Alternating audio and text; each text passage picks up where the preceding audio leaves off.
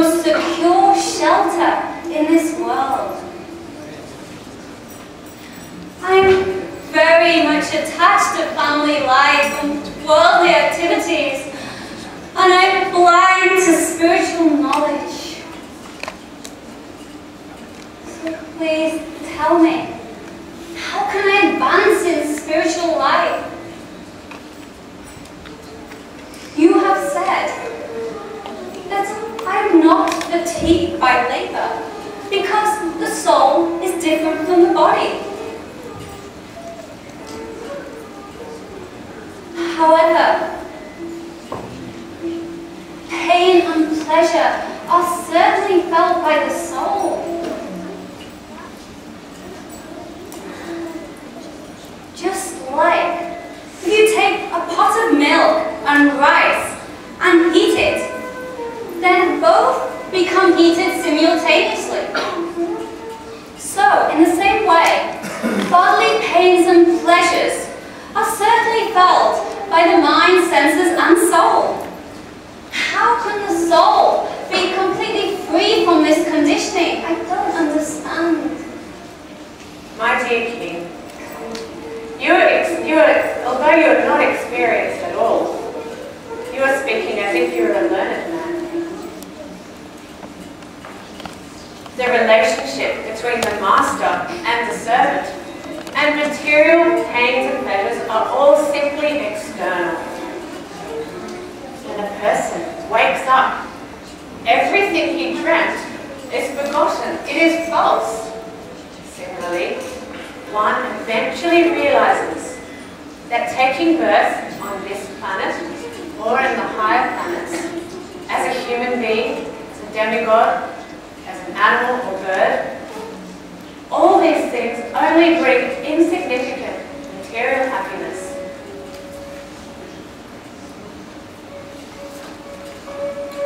According to the consciousness of the mind, one takes birth in higher or lower species. When the mind is contaminated by the three modes of material nature, goodness, passion, and ignorance, it is simply like an independent, uncontrolled elephant, absorbed in sense gratification and causing endless suffering. Due to the false ego, absorbed in the illusion of I, me, and mine, the mind becomes affected by disease, lamentation, attachment, illusion, greed, and enmity, and thus one becomes more and more entangled in the material world. However, when the mind becomes unattached, the mind becomes the cause of liberation. When the flame of a lamp lights the wick improperly, the wick becomes blackened. However, when it is filled with heat, the lamp shines brightly. Similarly, when the mind is absorbed in material sense gratification, it only brings suffering. But when it is unattached, it brings about the joy and brilliance of Krishna consciousness. The uncontrolled mind is the greatest enemy of the living entity. If we neglect it, it will become more and more powerful and become victorious. Although it is not factual, it is very strong. It covers the constitutional position of the living entity. The Supreme Lord Narayan is full of all potencies. He is the all-pervading cause of the whole creation and the shelter for all living entities. By his potency, he resides in the hearts of all, directing the wanderings of all living entities. King Raghugana then went on to ask more and more questions. Jadavarat instructed him on the futility of material enjoyment and the prime necessity of engaging in devotional service to the Supreme Lord, Sri Krishna. He then went on to tell him about his own path to self-realization throughout his 3 previous births and how he was liberated from the clutches of Maya.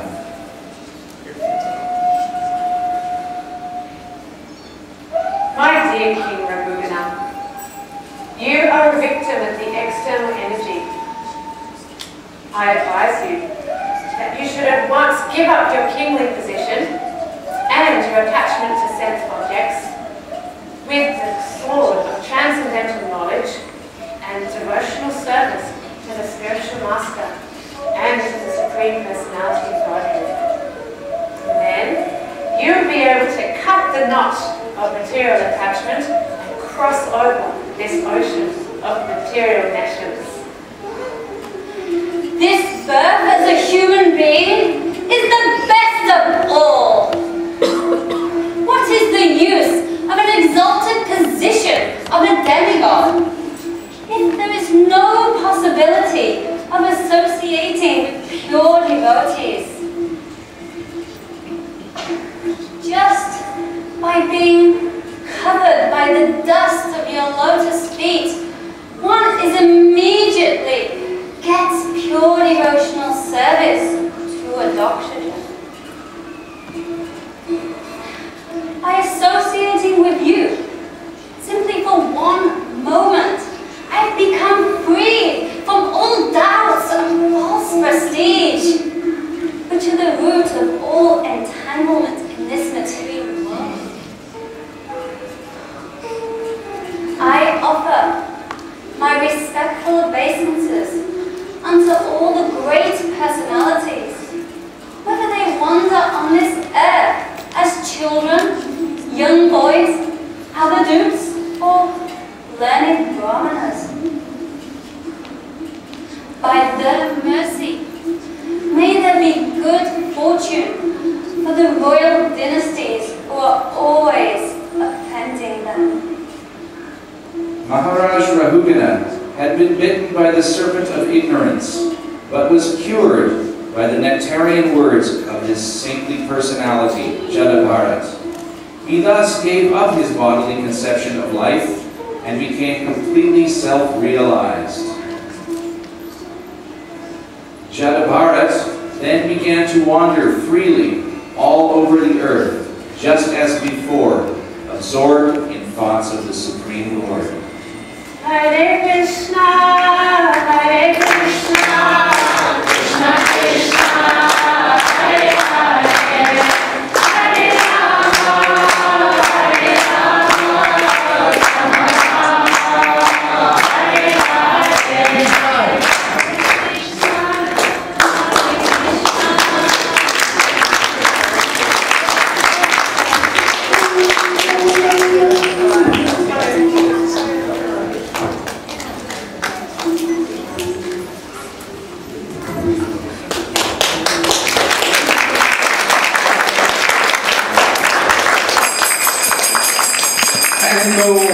all players, very good drama play,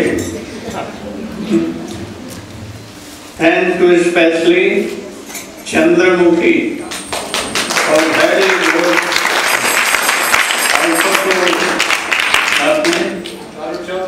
Sharu Chandrika, very good, and all others, Prahlad Maharaj also. Kali, and Kali.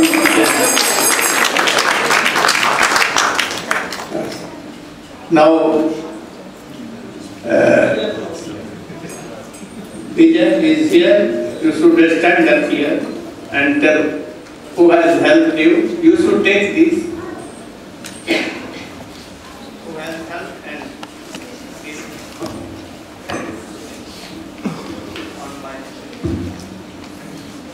Hare Krishna. On behalf of the whole team that work for this Vyasa Puja celebration festival here in Malaysia, I want to thank and on behalf of Srila Gurudev, we want to thank this many important people that had played a very, very important role here in organizing and making this festival a success. Firstly, I want to thank the cooking department headed by Lakshman Das.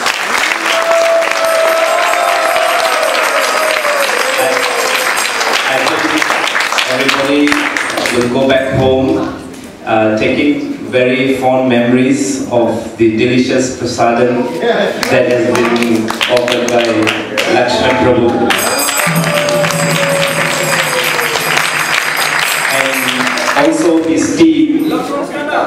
And also his team,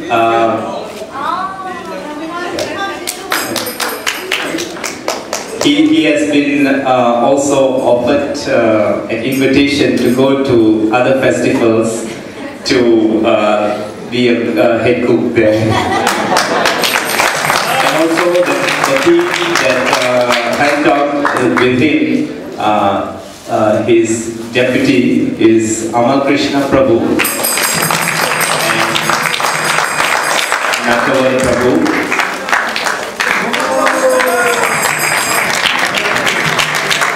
And the other team that was helping Lakshman Prabhu also was Balaram Prabhu,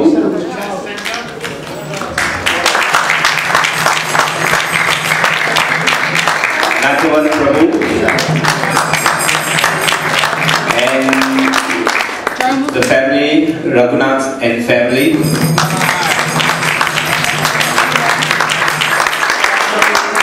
Please, when announcing, you can stand up, will be nice. And also,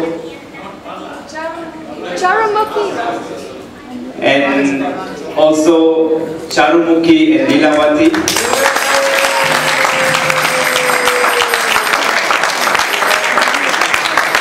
Yeah. So, and also a few others that has been also helping in this whole Prasadam area. So, on behalf of Srila Gurudev, wants to thank the whole team. And also, one more person was Murali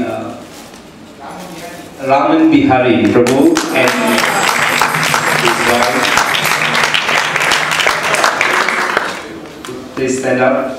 Raman Bihari and Gurudev. The next area is I want to thank very, very important area also in where she had gone out of the way so much to handle all people's requests in accommodation and getting many calls from all over the world and also from local. She had had to be so much patient. And we want to thank Krishna Priyadasi.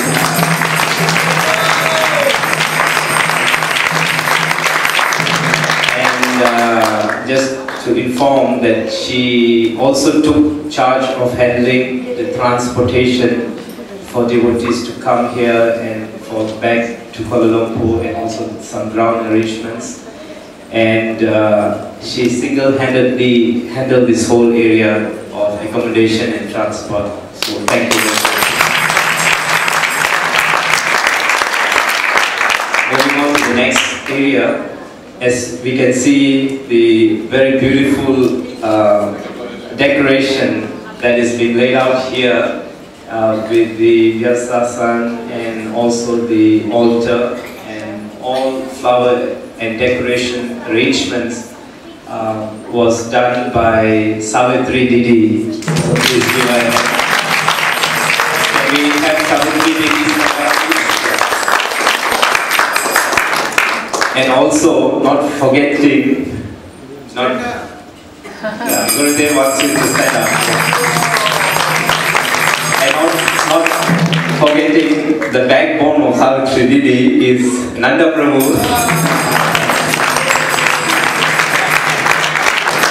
Nanda Prabhu has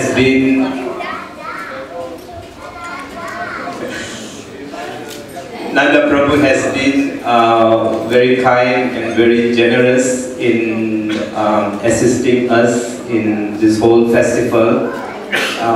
From the beginning, we had gone to many resorts and many places, and he had accompanied me to all these places, and we want to thank him so much for his contribution for this festival. Thank you.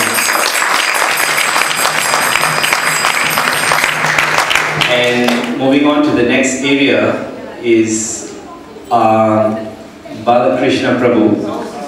Sound and light. Please remain on the front. He has transported many equipments from Kuala Lumpur, and many arrangements has been made to bring all this sound and light system. So, and also he has been partly involved in the drama play, being the man behind this whole drama. So please give a hand to Balakrishna Prabhu.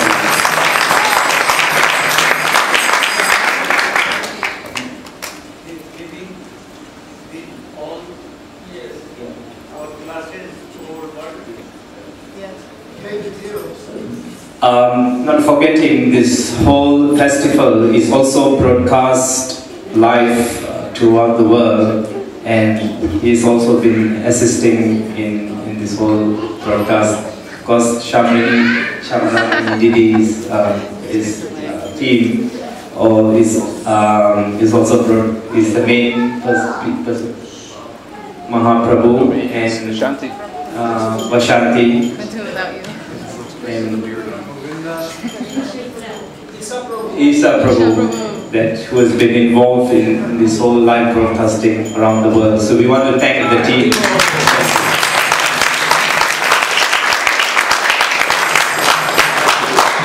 And also we had a very great festival on the 24th of this month, the Shobha Yatra festival that was held in Johor Bahru.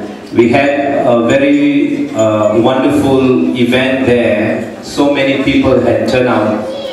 He had brought in all the public and also some politicians coming to this festival, organizing dance performance, organizing this whole Shobha Yatra cart procession, organizing this cart where Jagannath, Baldev and Subhadra and Srila Prabhupada and Srila Gurudev was taken in this whole vicinity of Skudai Baru.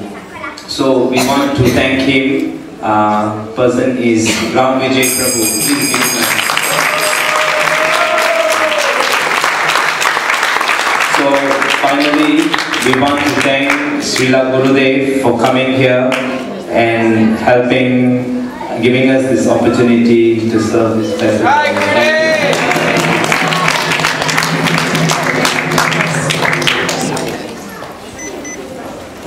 Also now this parikrama is very nearer, about 1 month. So I am inviting you all, if no money problem or any other problem, you should try to come to Navati for 7 days. Go Brahma.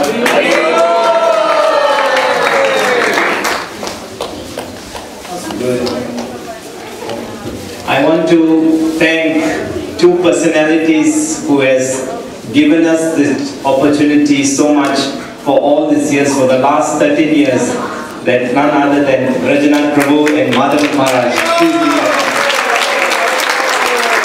Vijay Krishna Prabhu ki jai. Srila Gurudeva ki jai. Srila Gurudev's Transcendental Vyas Puja Festival Malaysia 2009 ki jai. Day of classes and last day of Srila Gurudev's external association for some time. We'll be speaking about the importance of association, physical association, and spiritual association with pure devotees. Also the importance of chanting the Hare Krishna mantra. for the various other prayers and mantras for attainment of love for Krishna and Radha and Guru. So we'll be discussing from the 6th canto of Srimad Bhagavatam. Another important aspect of this discussion will be not only the importance of chanting in relation to our own development of bhakti, but the importance of giving that chanting to others. As Srila Prabhupada said about his own books, that they are recorded kirtan. Vyasadeva dictated, Ganesh took the dictation, or Sukadeva was speaking to Parikshit Maharaj, that was dictated. Srila Rupa Goswami wrote some prayers, that was translated. So this is also kirtan and giving kirtan and taking kirtan. So Srimad Bhagavatam has 10 subject matters throughout the 10 cantos or 12 cantos. One is the creation, the sub-creation, creation by Mahavishnu, sub-creation by Brahma, the different planetary systems, the attainment of the heavenly planetary systems, the descent to the hellish planets, and various incarnations of the Lord. Parikshit Maharaj told Sukadeva Goswami at the beginning of the 6th canto, now you've told me about the creation, the sub-creation, the demigods, the different planetary systems, and the last thing you told me was about the various hellish planets. In the 5th canto, Srila Sukadeva Goswami has described different hells called Rurava, Vaitarani, and many other. There are 28 main hells. For example, if a Brahmana disregards his regulatory principles and drinks liquor, then he has to go to a specific hell where he's forced by the constables of the god of death to drink hot molten iron. And the problem is, if he could just die and start again in his next life, that would be not so bad. But just as we have a subtle body and a gross body, and the gross body dies, and the subtle body takes us to another body, so there's another subtle body on top of that one, not the physical body, but a subtle body on top of the mind that we have, that everyone who goes to hell has to get. So you suffer, and it's just like suffering with a gross physical body. But the problem is you can't die. It just goes on for years, drinking this hot molten iron. In another hellish planet, one who has and is attached to illicit sex with the opposite sex is forced by the Yamadutas to tightly embrace a statue of that opposite sex that's made of hot iron.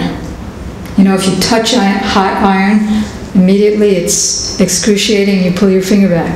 Imagine if you have to embrace that for years and years. And at the same time, on top of all that, the constables of Yamaraj whip that person while he's embracing. Another one, if somebody's cooking birds and animals, then he has to go to a hell where he gets boiled in oil. Another one where he's against the Sankirtan movement and tries to stop it. He goes to a hell where he gets sewn as though he's a piece of cloth. He gets sewn length and breadth with this thread. Can you imagine if you're sewn like that, coming in and out length and breadth. And another one, one who forces his wife or beloved to drink his semina, he has to go to a planet where he's thrown into a river of semina, and he has to drink that for years and years. There are other rivers that sinful persons get thrown into, like one is a river of pus, blood, stool, and urine, and he has to drink that for many, many, many years. And the reason for all that, another one, he has to become a worm, and he's thrown into a river full of worms, and he eats other worms, and other worms eat him. So Sukadeva Goswami is describing these various hells to Maharaj Pariksit. Then after, he explains that after they get trained up, because nobody likes to eat stool, but if you get trained long enough, then habit is the second nature, as they say. So then he gets put in an earthly body of, say, a dog or a pig, and then they love it by that time. So Sukadeva Goswami is explaining all these various hellish planets to Maharaj Pariksit. And Maharaj Pariksit, being a compassionate Vaishnava, he said, how can they get out of all these hells? How can the conditioned soul be delivered? So Sukadeva Goswami said, unless one performs atonement, he engages in activities of atonement, he can never get delivered from these hellish situations and transmigrating through different species of life. Atonements like study of the Vedas, truthfulness, not speaking lies, being kind to others in the material sense, giving in charity, cleanliness. These are austerities, fasting, austerities to counteract the sinful reactions, or gyan, cultivation of the knowledge that I'm not this body. So Pariksit Maharaj said, well, but does that actually take away the desire for sin? So Sukadeva Goswami replied, sinful activity is a fruit of activity. An atonement, another atonement is controlling the mind and senses, not speaking without consideration, controlling the senses, not overeating, controlling the anger. So Sukadeva Goswami replied that atonement can give temporary relief from the reactions of sinful activities, but still it's a fruit of activity, it's a material activity. So it doesn't take away the desire. Even a very, very pious person, because he's controlled by the modes of nature, at any moment he can become sinful and then go to hell. So now, Sukadeva Goswami is saying, so now I'm going to give an example to show that the only way to permanently, forever, become free from the innumerable sinful activities that one has committed, both consciously and intentionally and unconsciously. For example, just walking to the store to buy food for myself, I step on so many ants, I breathe so much bacteria, I turn on the faucet and kill so much bacteria in the water. Even that I have to suffer for. An eye for an eye, a tooth for a tooth. Rodent spray, insect spray. So the only way, he said, to be free from the millions of births and this birth of sin is bhakti, is having the association of a pure devotee and surrendering to him and following his instructions and chanting the holy name of the Lord. To give evidence of this, I, Sukadeva Goswami, I'm going to tell you a history that took place long ago. There was a Brahmana named Ajamya, and he was born in the province of Kanyakubja. He was a very pious Brahmana. His father trained him very nicely. He was in a very religious family, very pious. He worshipped the spiritual masters and the fire god for performing sacrifices, the family spiritual masters for performing sacrifices. I combined two things, the family spiritual masters and the fire god, and he performed fire sacrifices. He was very honest, very truthful, very benevolent, kind. He followed Vedic injunctions. He was respectful to elders. A perfect, pious Brahmana. Then one day, when he was getting some fruits and flowers and summit, certain kind of grasses, and kusha grass for performing a Vedic sacrifice, he happened to see on the path a Sudra lady frivolously embraced and embracing a drunken Sudra man. And they were joking and laughing and falling all over the place, and her dress was falling, and he was completely, his eyes and her eyes were all rolling in intoxication. And Ajamil saw that, and as in her intoxication, she glanced over at Ajamil, because when you're just glancing, you don't know where you're glancing. So with her lusty eyes, she glanced over towards Ajamil, and his heart was immediately impregnated by that lusty glance. So because he had such pious training from birth, he remembered the instructions of the Vedas, instructions of his gurus and his parents, and he said, "This is all Maya, I'm not going to look again. I know that I'm not even supposed to look at a woman, what to speak of have attraction for her." But he couldn't help it. So he became so absorbed in her, she completely took over his heart, and he thought about her day and night.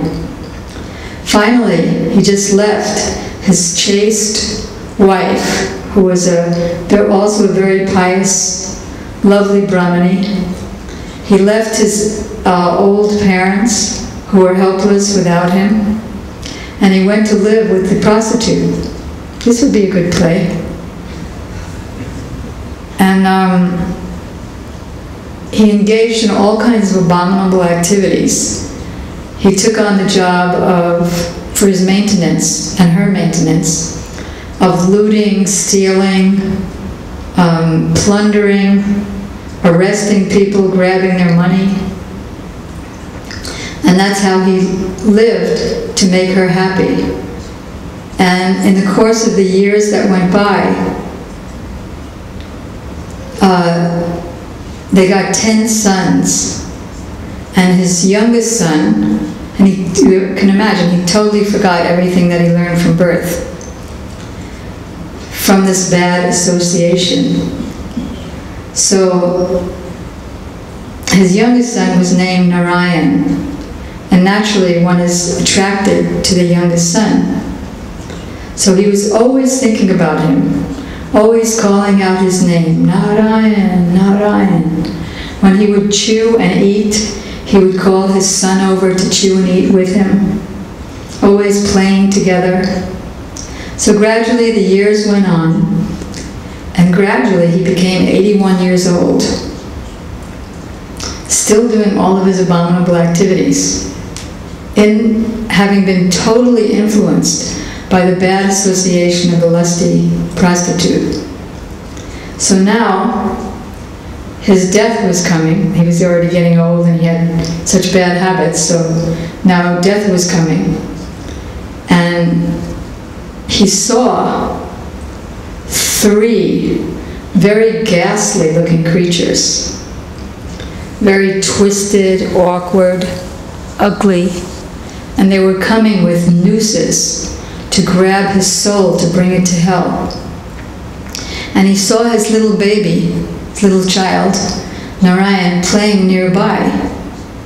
So he became overwhelmed with fear and anxiety, thinking that his son could save him, because we get so much an illusion from bad association and giving up good association, that he started screaming out, Narayan, Narayan, Narayan, Na, Ra, Ya, Na. 4 syllables. Because he was calling out these 4 syllables, though absorbed in his son, 4 very beautiful personalities appeared, carrying club, disc, lotus flower, and conch shell. They had lotus eyes, beautiful golden ornaments, jewels, effulgent bodies, and they began to speak in a resounding voice to the constables of the god of death. Who are you that you are taking this person to be punished? You're supposed to be representatives of the god of death, Yamaraj, who's fully conversant with all religious principles. Don't you know who's supposed to be punished and who's not?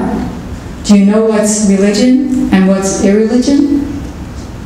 So the Yamadutas replied, who are you who has the audacity to try to stop us? You're very beautiful. You have lotus eyes and very beautiful bodies. It's obvious that you're sinless.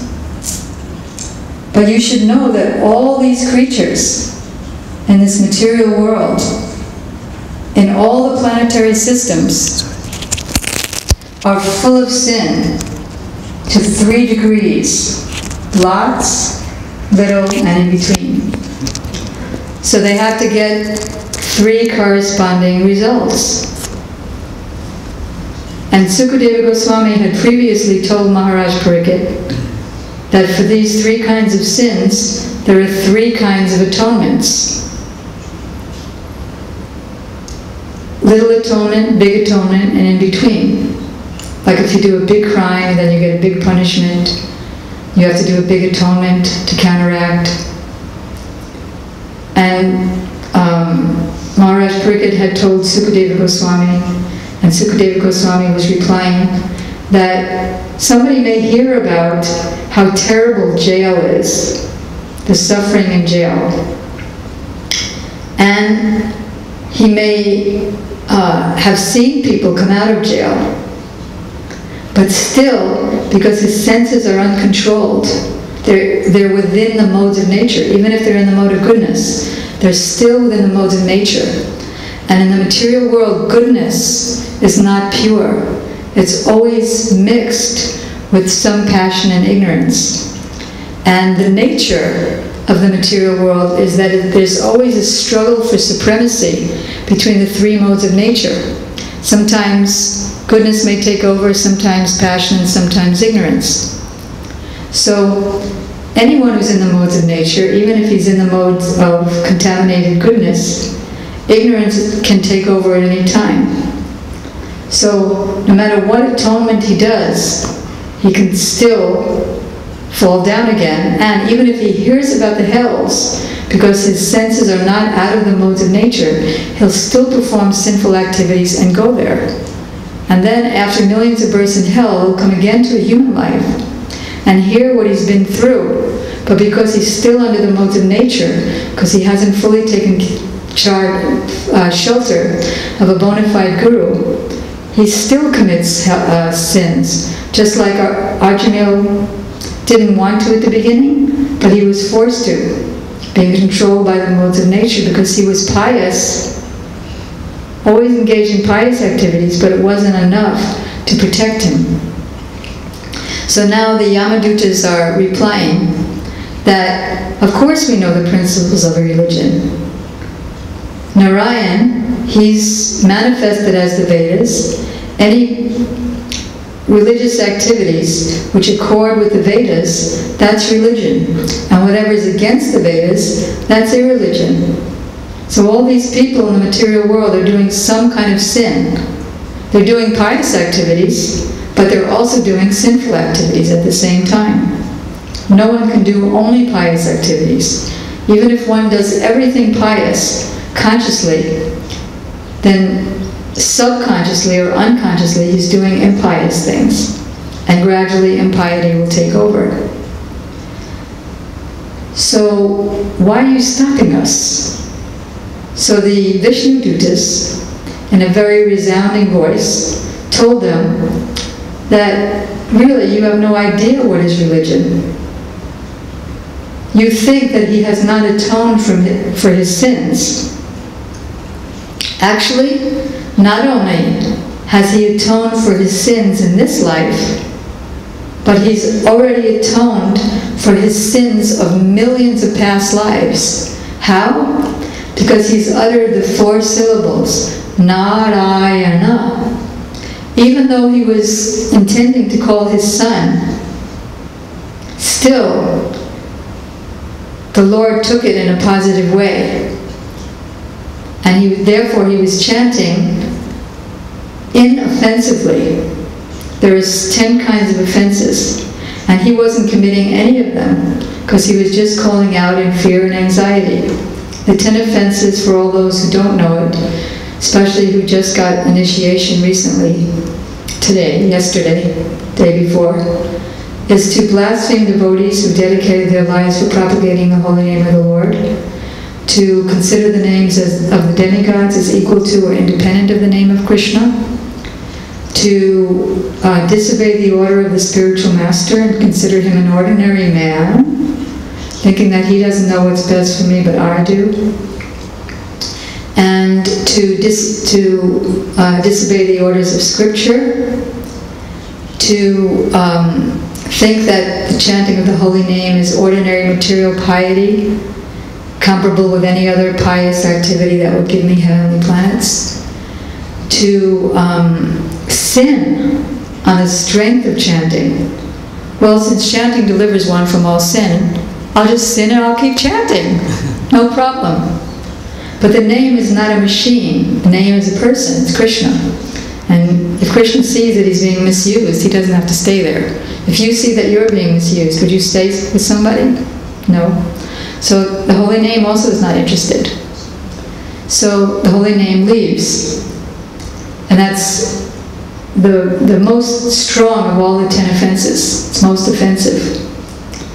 And to not have complete faith in the chanting of the holy name, in spite of hearing so many instructions in the matter, and being on the bodily conception of life, though chanting.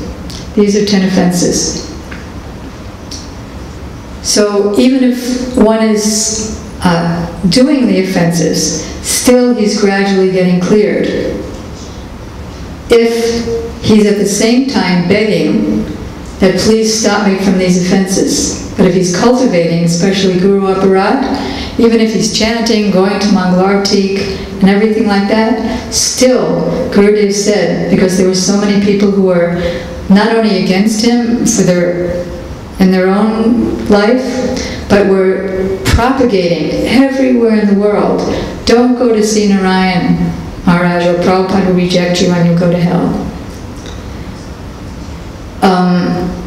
So Gurudev said that even though looks like they're chanting and looks like they're taking prasadam, but they are actually they're actually giving Krishna anxiety. What kind of anxiety?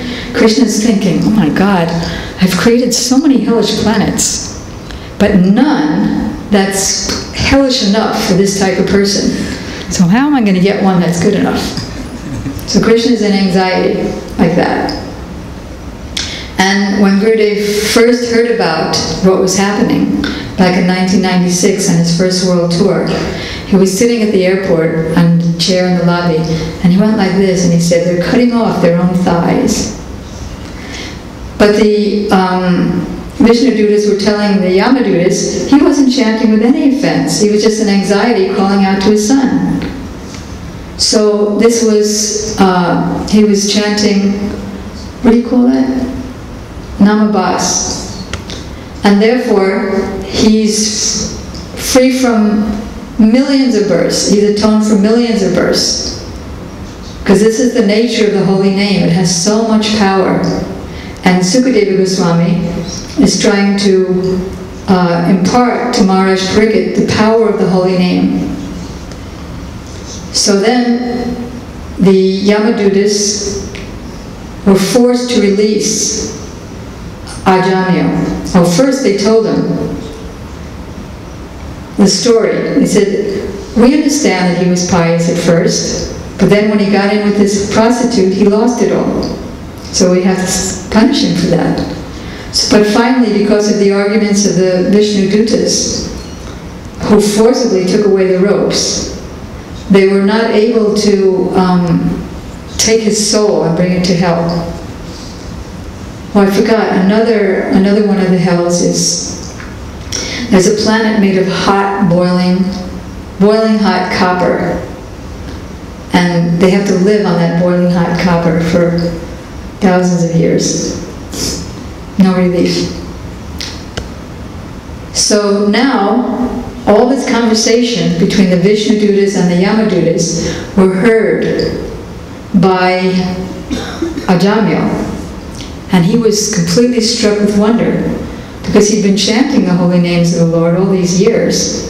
But now he understood the glory of the Lord by hearing from the pure Vaishnava, that is the Vishnu Dutas, who are gurus. All pure devotees are gurus automatically.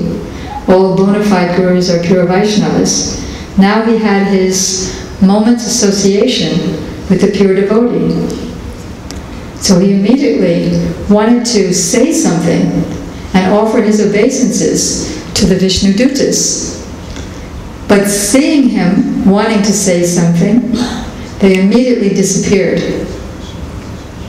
So in the meantime, the Yamadutas went to Yamaraj and said, what happened? We thought you're the supreme in judging who's pious and who's impious.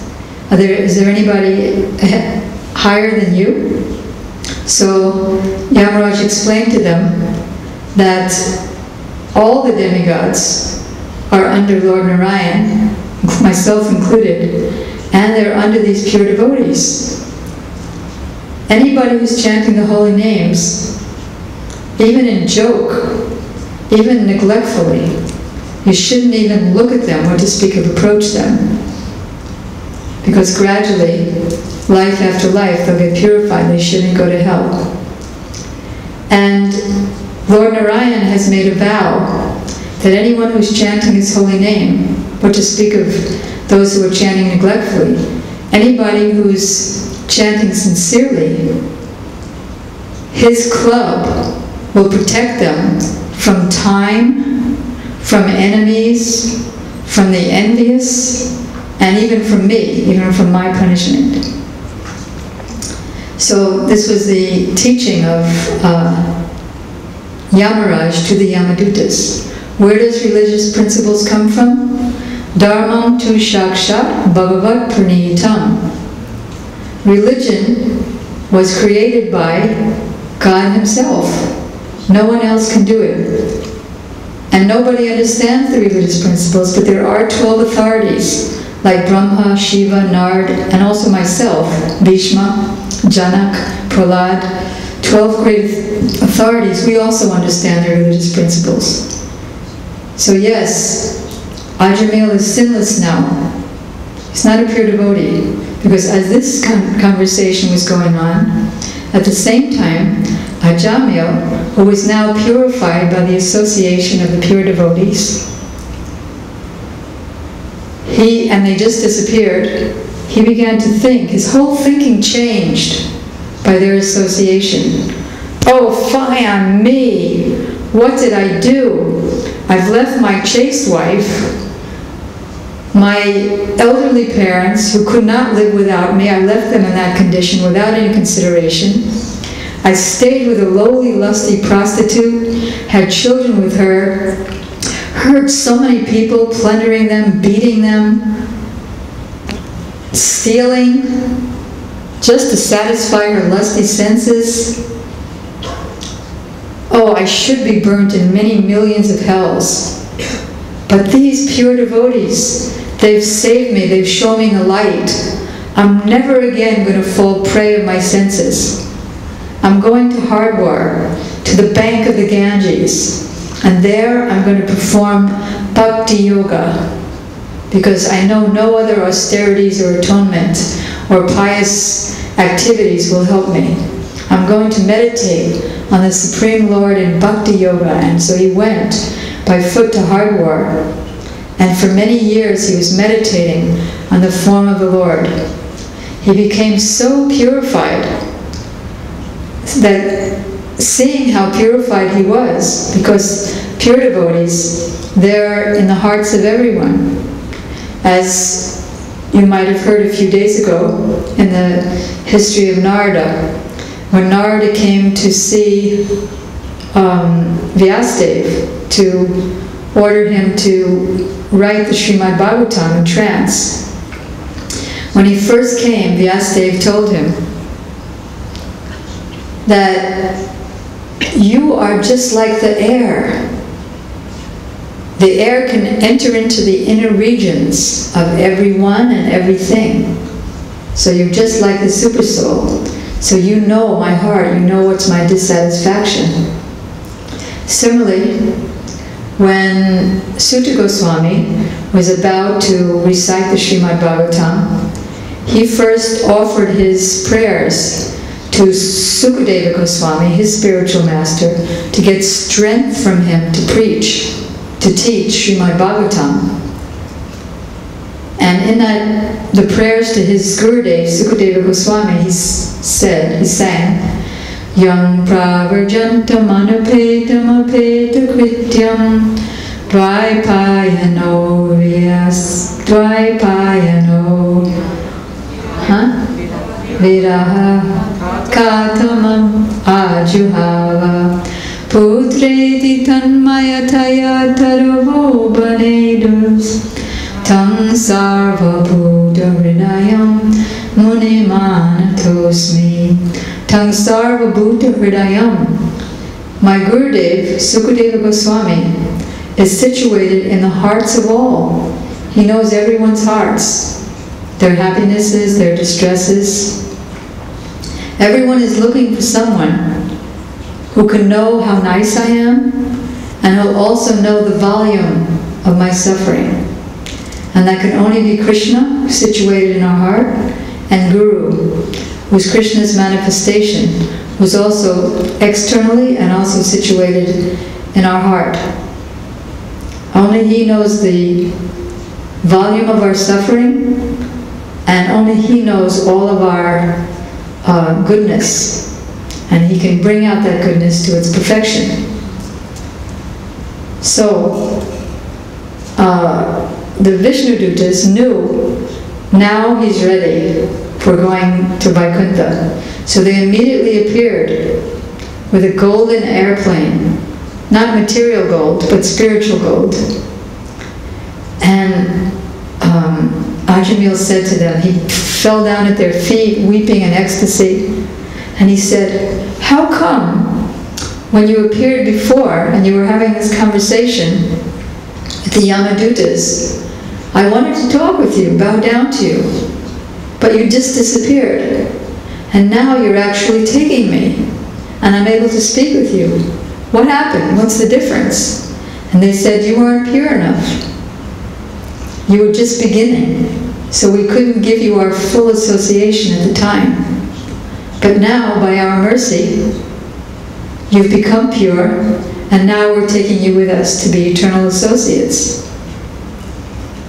So, this is the power of the association of pure devotees. This is the power of taking the holy name. This is the power of giving the holy name. Because Sri Guru has come to take all the wilted flowers of spirit souls all over the world and make them blossom beautifully so that he can offer them to Radha and Krishna in Goloka Vrindavan. And when he sees any of his followers doing that assistance for him, then he becomes so pleased. And this play that you did last night, this drama, is also that very important preaching. And that, which is very interesting because, you know, for the most part, during this whole festival, like of all the festivals in the West that I've ever been to, Gurudev spoke the least here. But I think you all felt that his eyes were the most piercing and penetrating, and his presence was the most penetrating and piercing that you might have experienced. So deep, like you feel like, I'm totally exposed.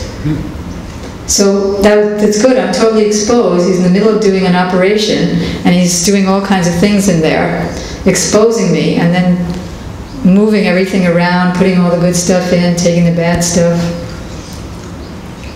So the thing is that although we were speaking, I was speaking, other speakers were speaking, we weren't giving Harikatha. Please forgive me, any of the sannyasis, if I'm wrong. But Harikatha can only be given by the Uttama Mahabhagavad. We can give, well, I don't mean to say that I'm wrong. I mean to say that if any of you are pure devotees like that, please forgive me.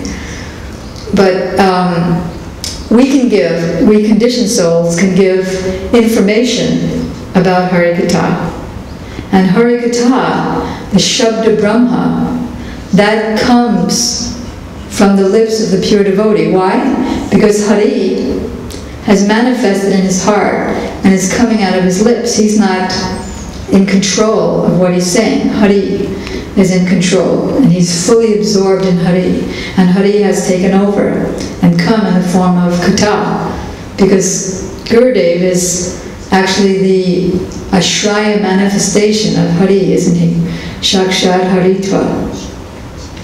So, there are three kinds of preachers or teachers. One who gives information about Harikatha, in other words, even if I speak about Krishna, it's still not Shabda Brahma. It's still Samanya Brahma. I mean, not Samanya Brahma, it's still Shabda Samanya, ordinary sound. But when a pure devotee speaks, it's Shabda Brahma. From his pores of his body, praying atoms are coming and falling on the audience. And from his glance, Shabda Brahma is coming, transcendental sound and life. So actually he was giving the Harikatha the whole time. He was giving you all Harikatha. So by the mercy of the Harikatha of the Vishnu Dutas, Ajamil was able to achieve Vaikuntha. Then what to speak of? We're getting so much association with the books, TV, PureBhakti.Tv, PureBhakti.com, and Gurudev's constantly traveling around the world and giving classes all the time at his advanced age of 88. And he's giving much more than, he's offering much more than Ajamil could ever even imagine. What is that in the fourth verse of Manashiksha? Api tyaktva lakshmi patiratim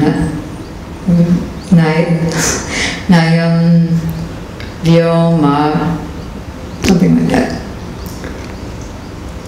And mind, you should also give up attachment to Lakshmipati Narayan, which leads to Vaikuntha. So if so much greatness is coming to Ajamil, what to speak of anybody who's connected with Srila Gurudev. So regarding the operations that he does, I'll tell one incident, a very interesting operation. Ramanujacharya had one disciple who was a very great scholar. He knew all the Vedas. He could quote any verse from any Vedic literature. And he knew it, and he was proud of it. So Ramanujacharya was thinking, such a good potential, but he's ruining it with his false pride. So I should do an operation. So around that same time, one of his young lady disciples, who had been with him since she was a little girl and used to jump on his lap, now she was married. And she came to him and said, "Oh, Gurudev, please help me. I need a servant. My husband's relatives are so nasty. Even though I've come from a very rich home, they treat me just like garbage. They treat me just like I'm some slave. I have to walk miles to the well, up a hill, every day to get water for washing, for cooking, for cleaning. I have to cook for the whole family, not only my husband, but all of his relatives.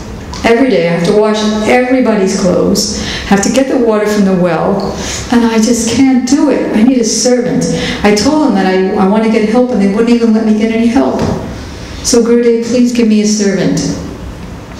So Sri Ramanujacharya called for that scholar disciple, and he said, "I want you to go and serve my girl disciple. Become her servant, and whatever she asks you to do, do." So, yes, Gurudev.